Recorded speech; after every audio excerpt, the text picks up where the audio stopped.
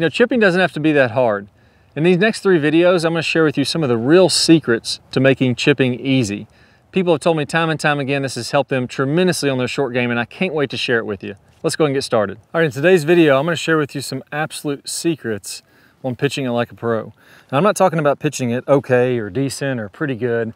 I'm talking about absolutely being a magician around the greens and being able to feel like you can set up over a shot like this and hit every single one of them with spin close to the hole, to almost feel like you could just toss it up there within tap-in range every single time. It can be that easy. I'm on a fairly tight lie here.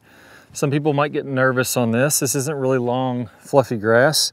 You'll see all these are coming out clean, and I'm just chopping them right up there by the hole. It can be easy once you learn the right technique. Now, there's a couple things I'm going to go over in this video. I'm going to go over what I call the front shoulder pivot, and we're going to talk about how to get absolutely laser dialed in on your low point. You notice all those look like I was barely just brushing the grass, and I had an open face 60-degree wedge, but they're coming out low with a lot of spin. I want to share with you the secrets on how to make that happen. Let's go and get started. All right, so let's jump into the details on this. I'm going to break it down for you piece by piece. Now, as I started diving more and more into short game and really trying to master it myself, I realized it is extremely frustrating because there's so many different styles. You see some people saying to lock the hips in the lower body and use more of an upper body like a putting type stroke. You see some people talking about rotating the body. Some people are going to tell you that you need to have a little more of a cut swing. Some people are going to tell you you need a little bit more of a draw swing. Play it off the toe, play it off the center, have the hands low, have the hands high. You're hearing all this different stuff, and I'm not saying that a lot of that doesn't work. And really, I think you can do a lot of different styles and make it work. I'm going to share with you the style that I have found works the best, and I'm going to break it down for you piece by piece, and I'm going to give you some drills that are going to seem a little counterintuitive, honestly. But once you try those out, you're going to see the results firsthand. You're going to see me hit some great shots here. And I know if you follow this, you're going to have a lot of success with it. So this isn't the only style that works, but this is a style that if you practice this, you do the drills that I'm going to give you here, make sure you bookmark this because you're going to want to refer to it because you're going to be chipping and pitching it awesome when you're doing this. So first off, I want my feet very close together. If my feet are farther apart and I'm using the kind of locked lower body style where I let my upper body do most of the work, I do not like that at all. And the reason is once you get a little farther away from the green like this, then locking your lower body, you really have to use so much upper body and hands and arms, like you really start to jab at it. It can be not that good once you get farther away. Now, if I have a little 10, 12 foot putt or a 10 or 12 foot chip, that can work perfectly fine. But as I get a little bit more distance, I want to go ahead and let that body rotate. I want my knees really close together. I want my feet really close together.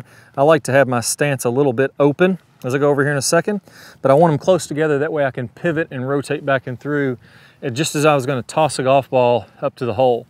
So that's the first piece. I almost feel like your heels are within 2 or 3 inches of each other would be really good on a shot like this. And I really want my body to rotate back and through so that it's creating a momentum. And that's what we'll go over. A common theme in all this is that you want to have a momentum to your body and let it go back and through rather than trying to get jerky or jabby. Number 2, I want to have the face a little bit open. Simply for this, it gives me a little bit more margin for error for a couple reasons. As I open the face, this flange on the bottom of the club starts to get exposed and it helps it glide through the turf, which means less chunking and less thinning. It also allows me to get a little more forward shaft lean without de-lofting the club too much. So here I have a 60-degree wedge. I'm going to open the face a little. That probably turns it to, let's say, 65 degrees, something like that. And then I'm going to lean the shaft forward a little bit, which turns it back to its, a little less than 60 degrees at address. So that way my hands can be leaning in front. My hands can be leading the way as I make contact to this, which will make the contact more consistent, and I'll still have enough loft there to generate some spin. So here, a little bit open, the hands are leading the way, and again, I'm rotating my body every single time, getting that nice clean contact, even made one. All right, so this is gonna be pretty good. I feel like this is gonna be a nice video where everything's gonna start to come together from you. So we're off on a good start here, feet close together, body rotating, play the face a little bit open, play the hands a little bit up. Here's the part that is the most important of any of it. It's contact. You'll notice when I'm hitting these shots that I'm brushing the turf. I'm not digging down into it. So I'm not playing my hands forward with this late leading edge square and hitting down into that where I'm really chopping down into the ground. If I do that, I could start to lay the sod over it. I could start to chunk some and thin some. So we definitely don't want that to happen because we're going to be inconsistent if we start to hit down into the ground too much. I'm also letting the momentum dictate my low point. So as I swing back and through here, as I go back and through, I'm feeling like, almost like I could take two fingers and just barely kind of let the momentum of the club swing as I let it fall out of my hands. That's how loose I'm holding it here, but let the momentum of this club swing and I could brush the turf. So I'm actually gonna do that. I'm gonna open the face slightly, I'm gonna let my body pivot, and I'm just gonna take a couple fingers here in my left hand, and I'm gonna feel like I just brush the ground. That's the feeling that I wanna have to create that. So the reason the ball is coming out low is not because I'm de-lofting the club. The reason the ball is coming out low is because I do have a little forward shaft lean, but I'm hitting it so clean. What's happening is this club face is grabbing the ball. There's a lot of friction there. And because I'm hitting down on it slightly or level with the ground, that ball is grabbing the club face and coming out lower. It's not the loft on the club that's making that go fairly low. And on this one, I'm actually going to play the face open again. You'll see this by looking at my club face. It's fairly open. And I'm going to try to hit one really low just with a lot of really good friction. There you go. You see that never got much higher than pin high. I hit it a little hard trying to get more spin on it. And you'll see that it checked up. Almost landed to the hole and only rolled out 5 or 6 feet. Same thing there. Not really getting much above pin high.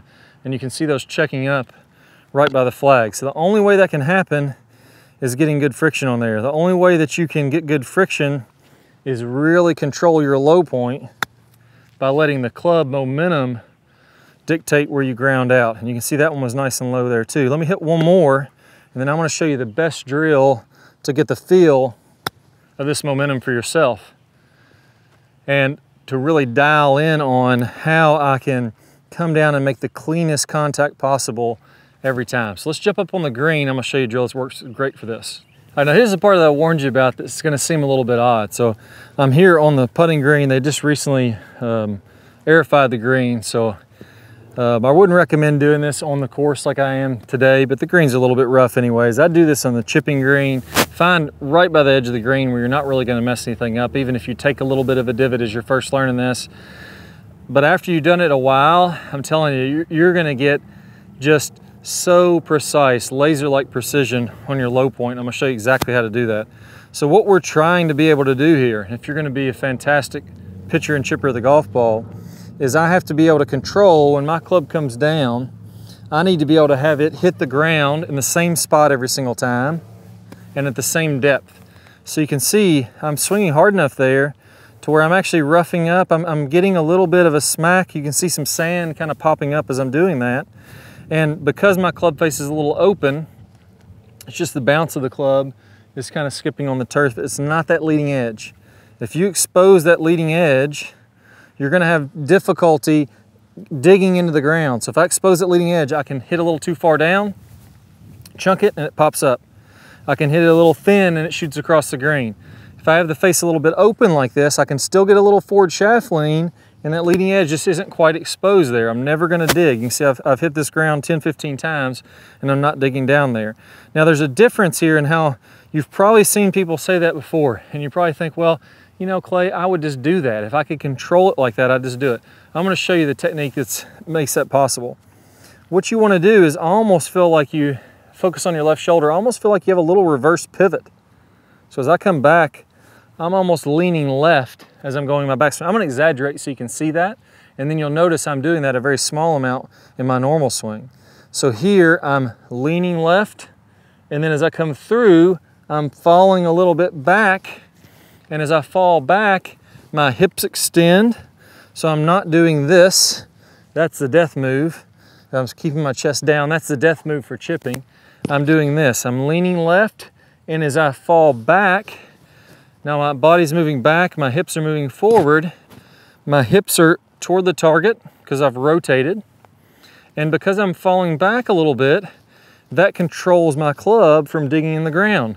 I can feel like I'm throwing this thing in the ground as hard as I want to, but as long as I come back this way, what happens is that left shoulder rises, and I feel like I couldn't chunk this thing if I wanted to, because as I fall this way, it just levels it out. It's like taking this club. Imagine I was going to drop it into the ground like this. So I have the club here, and I'm just going to let this thing fall into the turf. But what happens when I lift my hand up? Right as my hand starts to turn back up, it levels it out like a plane coming into a runway. It comes down, it levels out, and then it's going to come back up if it wants to. Same thing's happening here. I'm letting the momentum of the club swing, and I'm letting the pivot of my left shoulder and my body make sure that that never digs down in the turf. That's why I can take just with one hand. I'll move this ball so you can see. I could take just with one hand, and I could just brush the turf there every single time. It's not like I'm some fantastic athlete. I'm just using the momentum of the club and the pivot of my body to control that low point. So what I'm feeling there, little forward shaft lean, I'm leaning this way, my left shoulder's coming down. I'm exaggerating here on that. You'll see me doing it more to a smaller degree in the real one. And then as I come through, my shoulder leans back, and that keeps me from digging.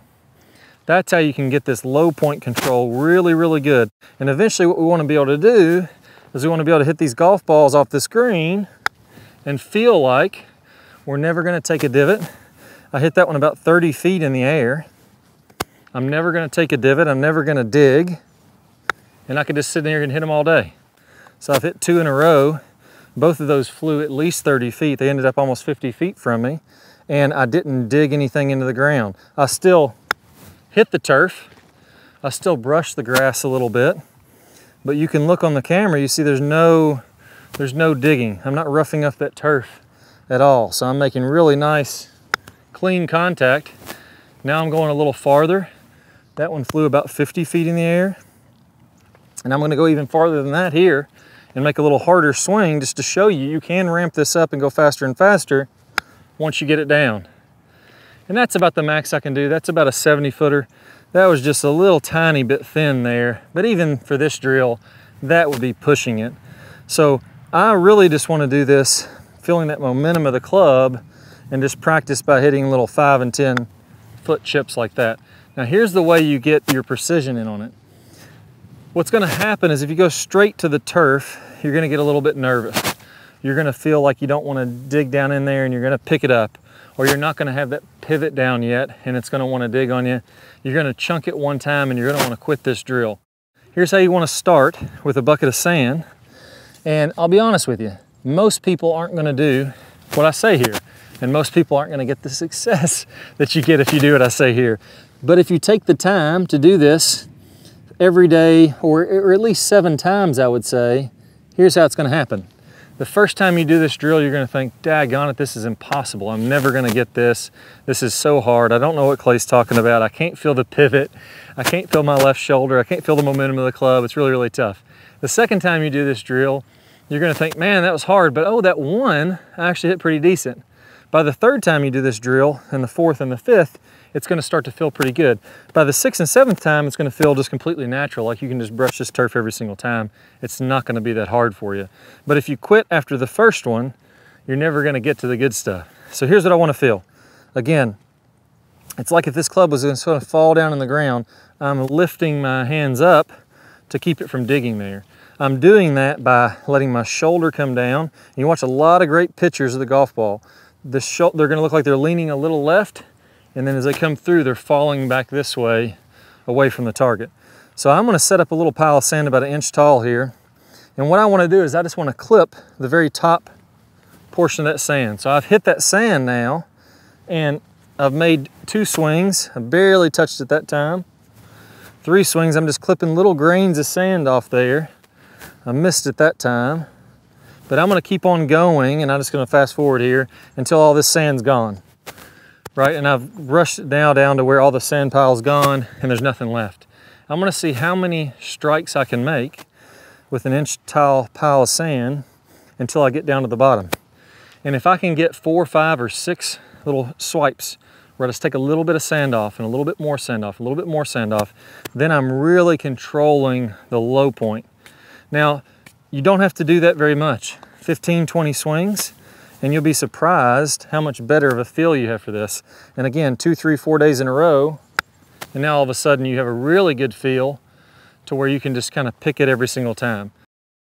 It's so common to see players chunk and thin shots around the green, but what if I told you it is really simple to hit clean chip shots day in and day out, really close to the hole, if you know the right technique. I'm gonna go over some of the biggest mistakes that you can make, and if you're making these, man, you're making chipping hard.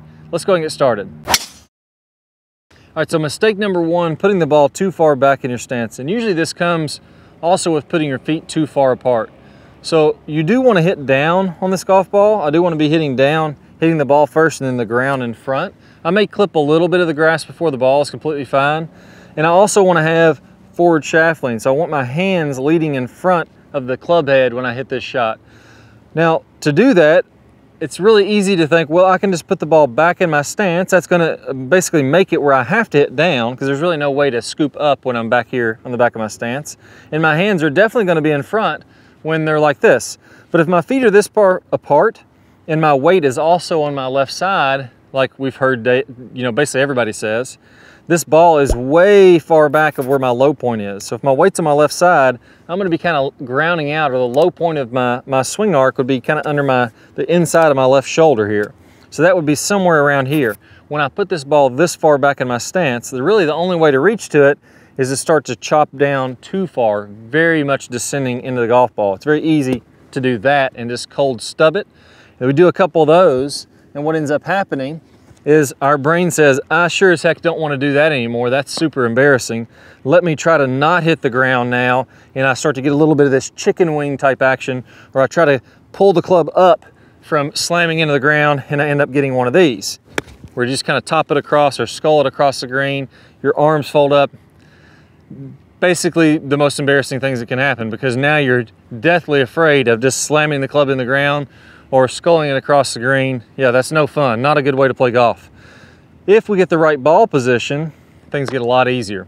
So I like to put the feet much closer together. It allows me to rotate more easily through the shot, which I'll get to here in a second, but it also allows me to play this ball kind of on my left heel here. So depending on where the camera's lined up, this may not be perfectly lined up, but I want the ball to be on the left heel.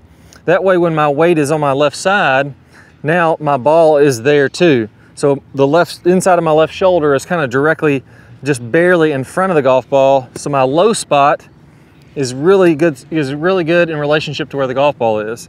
So now I can have those hands forward. I can hit just a basic bump and run chip here, and that's going to be pretty solid results time and time out. Even if I get a little too down in it, I hit a little too much ground, it's going to be fine because my low point is going to be just in front of that golf ball. With that ball back in my stance, not going to be good. I'm going to feel really jerky over top of this ball.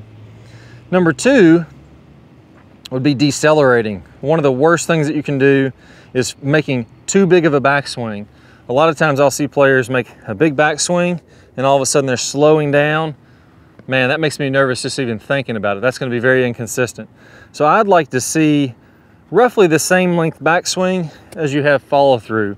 That makes it really easy to make sure I'm accelerating through this shot, and I'm going to make that good, clean contact. And it's not really going to feel like I have to do that much work to make it happen. So there, I even chunked that one just a hair, but because my low point was good, because I accelerated through it, it rolled out and it ended up just as good as if I'd hit it perfectly clean. All right, so the next one is locking up your legs. This is a really, really tough one. The reason this one is so prevalent is because it makes sense at surface level. If I think about, I'm going to keep my legs dead still, I'm not going to move my legs, and I'm just going to go upper body, well, that eliminates one of your degrees of freedom. If I eliminate the legs, I should be more consistent. There's less things that can go wrong. Unfortunately, when you do this, when you lock up those legs, now I have to do everything with my upper body and my arms. So I tend to get way too handsy. My wrist is going to tend to break down like this. Might get a little bit of a chicken wing there. That's all coming from not rotating the lower body and the knees. So if I do this properly, I want to go ahead and have my knees pivot as I'm coming back and through. One thing that really helps with this is getting your feet a little bit more open toward the target. I don't like to have my feet square like this because I feel like I'm having to use my hands to go across my body.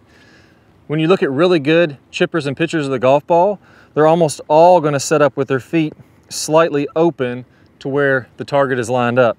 So I like to have this front foot open and the back foot kind of facing forward to the target too, and that's gonna help me to get my knees rotating. From there, I'm not worried about keeping my knees still at all. I'm gonna go ahead, let my knees rotate back and through, and that's gonna give me a good feeling of rhythm, and it's gonna give me a good, fluidness through the golf ball to hit it really clean.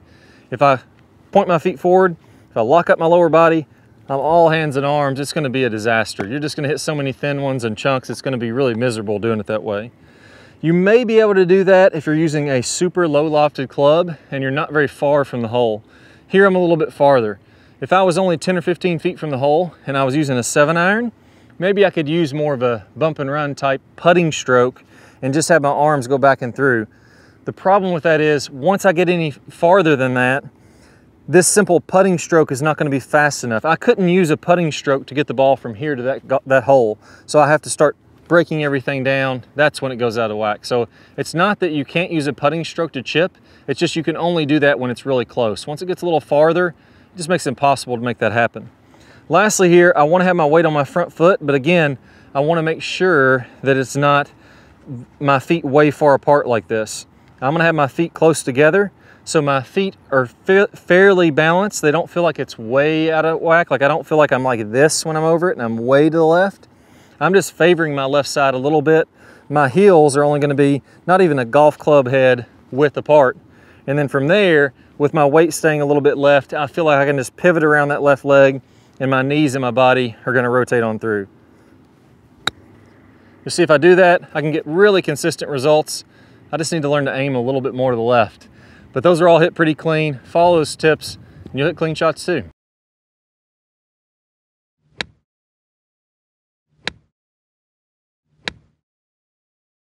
All right, today we're gonna talk about how to hit those wedges that have one hop and stop, nice spin on them, really good action. There's a few key things you can do that make this a lot easier and to know how to spot the right conditions where you can hit those spinning shots. Let's go ahead and get started. All right, so let's dive right into it. This video isn't gonna be tons of fluff. I'm gonna get right into the technique and we're gonna talk about how to do this.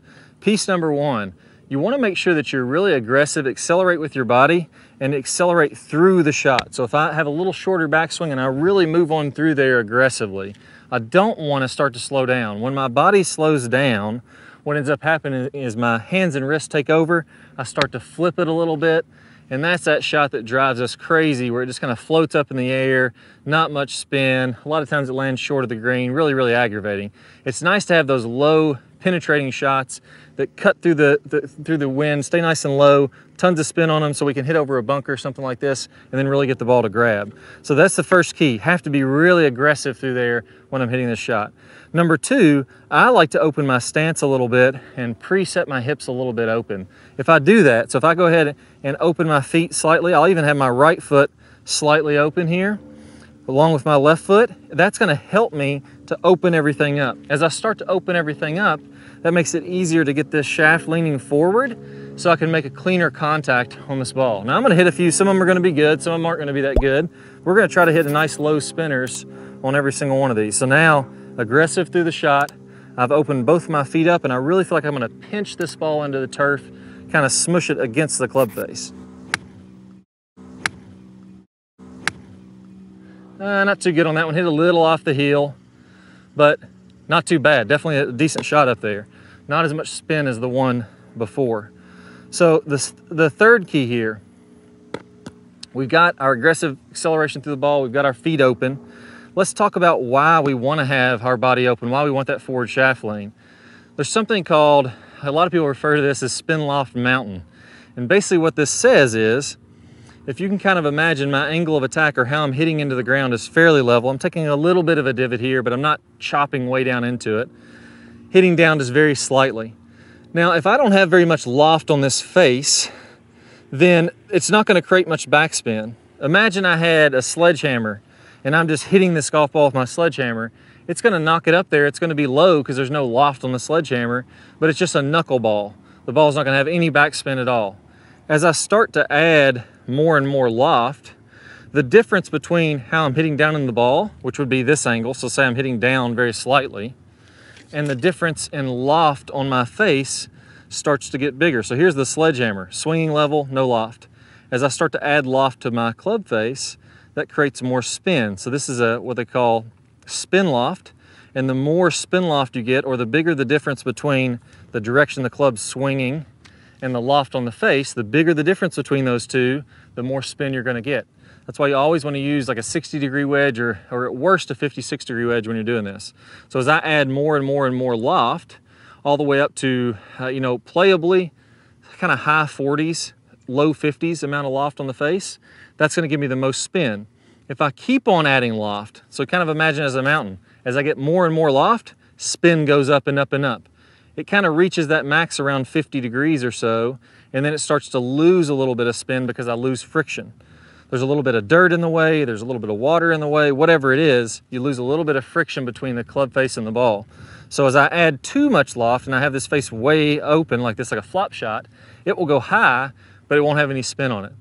So what I'm trying to do is I'm trying to take a lofted wedge so that I keep that loft up to get the spin, but I'm also making sure that I can be nice and consistent and hit ball first by de-lofting it and swinging through.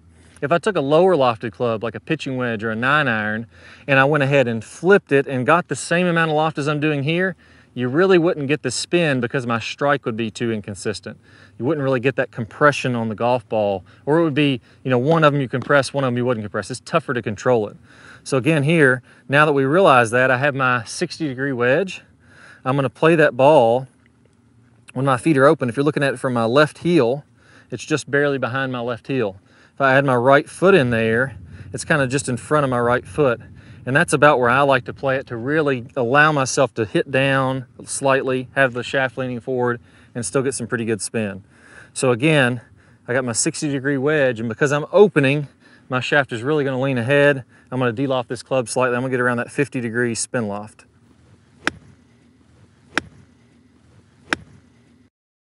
Oh, and that one I chunked a little bit. Didn't quite hit it as well, so not as much spin on it. Still a decent shot, but you'll notice how that one rolled out a little bit. And that's gonna bring me my next key here is not every single shot you're gonna spin. No matter how good you get at these, unless you're on PGA Tour, you're not gonna just spin the cover off of every single one of them. You have to hit it nice and clean. If I get anything between my face and the ball, that causes it to slide. The ball doesn't grab the face, it slides up it. So even a little bit of dirt on the face, a little bit of grass, a little bit of water, anything like that is really gonna cause it to lose some spin. So you have to have your wedge really, really clean. So here, I like to keep a little brush with me. I don't know if you can see this on camera, but I just have a little brush on my bag, and I just wipe off the face, keep it nice and dry and clean, keep all the stuff out of the grooves. Grooves actually are misunderstood. If you don't have any grooves on the wedge, it creates just as much spin if there's nothing between the ball and the club. It's like drag slicks on a drag car. No grooves, all rubber to pavement, pure friction. Same thing with a wedge. But in reality, every time you hit, there's a little bit of grass, a little bit of water, something getting between your club face and the middle of the club, or the ball in the middle of the club. That's why you'll see little pieces of grass on your club face for where it impacted. Every time that happens, you need those grooves to allow that debris to go into the groove and for the face to grab the ball. If you had a perfect lie, you're setting it up off a tee or something like that, you wouldn't even need grooves on the club. That's why you spin it so much. Sometimes when you're on AstroTurf mats, you can really get a lot of spin on there. So here, again, I don't want to get much stuff between my club face and the ball. So the next thing is, when I do this, I want to visualize like I'm staying pretty low to the ground and I'm just kind of brushing the turf. I am going to get a little bit of a divot, but it's not going to really chop down a ton. You can have some good spin if you chop way down on it, but it's kind of hit or miss because sometimes you'll hit a little bit too far behind it. It won't really spin like you want it to. There we go, that's a nice one. It's gonna be a little short. Kicked off that downslope, but that had a lot of spin on it. Just got not the best kick because of the downslope there.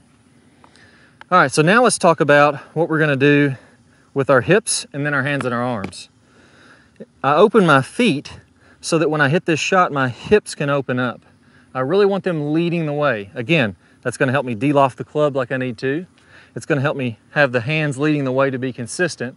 And I'm really gonna be aggressive through the ball if I can have those hips kind of leading the way as I'm doing that.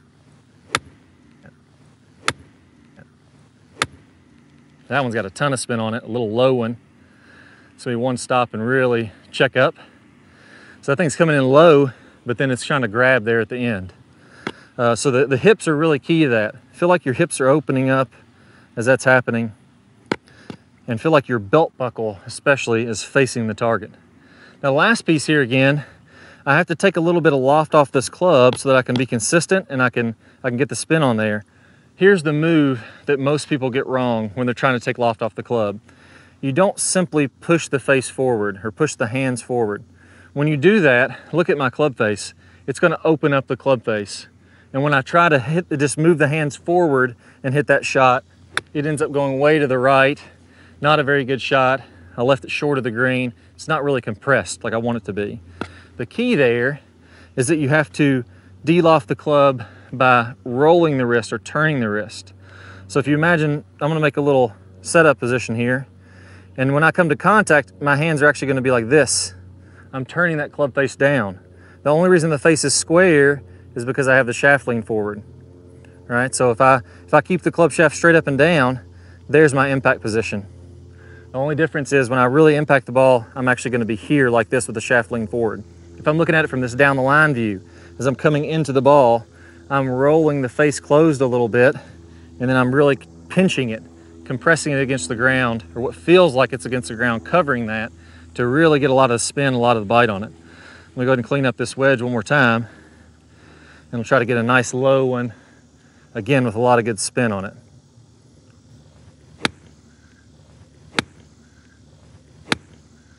Yeah, hit that one nicely.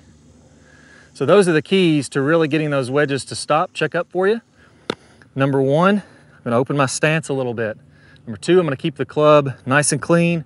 I have to have a nice lie. It can't be wet. I can't have a lot of stuff behind the golf ball like being the rough. It's not gonna spin very much. I'm gonna have my hands leaning forward, really compressing the golf ball. My hips are leading the way, and then the real secret to this, I have to have this de-lofting with my wrist, like I'm rotating this club. If I can put those together, then I can really pinch that ball, get a lot of spin on it. Now I talked about in this video a special move from turning your wrist down. Now it's really cool because not only will this help you to spin your wedges, really get those to bite, grab hard on the green, it helps you to pure your iron shots and can even help with your drivers. That's what I call the move in our Top Speed Golf system, and it's one of the missing links that takes regular golfers, everyday golfers, middle handicappers, up to being a low handicap and even getting close to hitting some pro caliber shots. I have an awesome bonus for you. I'm gonna play one of my best videos on the move with the tennis racket drill. You do this, you're gonna be spinning your wedges, you're gonna be hitting those crisp irons, and I can't wait to show it to you. Let's get started. Good player problems. We're gonna talk about shallowing that club shaft out as we're starting down, as we're doing this rotating of the face that we worked on in the last video. As we start this downswing, what you'll see with basically all of the top players is instead of coming kind of over the top and letting the hands come out away from their body, letting the club come out away from their body, again coming down steep into the ball and then having to open up, kind of fillet open the face and add loft to it. The flattening of the shaft should happen as soon as we start down. So as we start this downswing, what we want to have happening here, you can imagine that if I draw a line from the hosel of my club up through my right elbow, that's my swing plane line, my elbow plane. As I go to the top of the swing, I'm going to be slightly above that. And then as I start down, I want my hands to start to shallow out. I want the club to shallow out inside of this elbow plane. And at the same time, I'm going to be